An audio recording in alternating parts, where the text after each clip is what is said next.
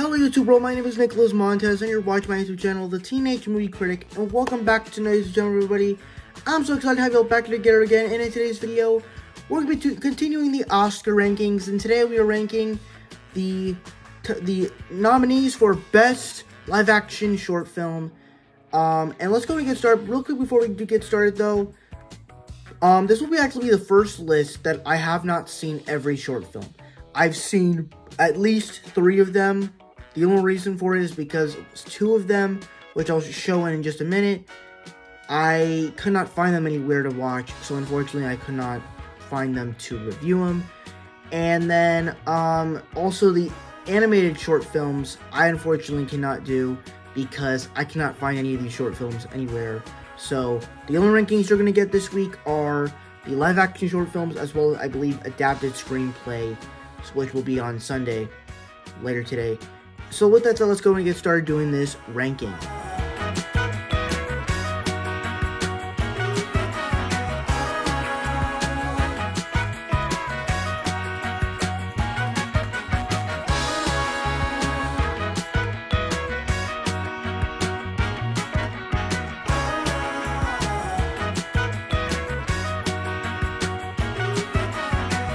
And for me, as in the actual last place is Night of Fortune. And this was an interesting one that had good performances all around. That basically, you know, this guy, he's suffering from his wife and he doesn't really want to deal with the loss of his wife. And there's an interesting story through that. It just kind of feels like it's a little bit too long, even though it's a short film. It's only 24 minutes long.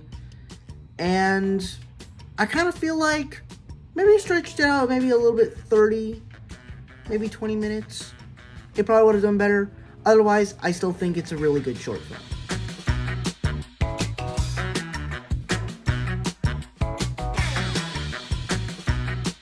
Now, this was the first short film I watched of these films, and it's basically about this dad who loses his wife and his daughter. They get killed. And you see how his life was so good, and when that happened, his whole life was changed.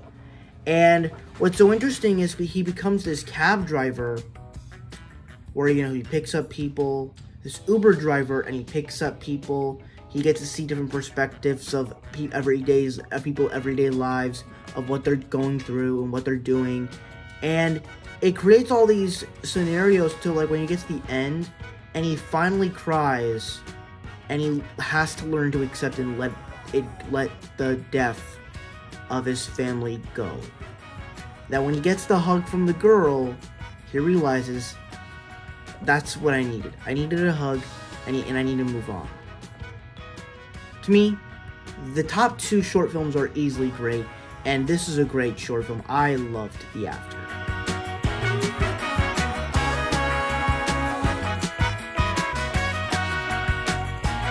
Now, I believe this is the first piece of Wes Anderson stuff that I've ever watched, and I remember seeing a trailer for this short film about a couple months ago, and I was like, this looks pretty interesting. And then I finally saw it on Netflix, and I thought it was just one of the best movies that I saw. It was just a unique piece of telling the story of this man, of Henry Sugar, but at the same time having that Wes Anderson feel. Which, like I said, I've never watched a Wes Anderson film, but the way that the story is being told, it's just done so well, where it's like, they're not really acting, they're more of telling you the story of this in like a sort of documentary type of style, in a way. And all the performances are great, with Benedict Cumberbatch and Ben Kingsley, and everybody that's doing this is so good. The color palette is great, and it's just one of the best short films that I've ever seen in a long time. Easily, this has to win for best live action short film. And so for me, it comes in at number 1. That's my ranking of all the live action short films. Thank you guys for watching. I really hope you enjoyed. Don't forget to like, comment, and subscribe. And if you've seen any of these short films down below, please tell me down below your ranking of all the live action short films that were nominated at the Oscars, and what film are you hoping to win. So with that said, bye guys.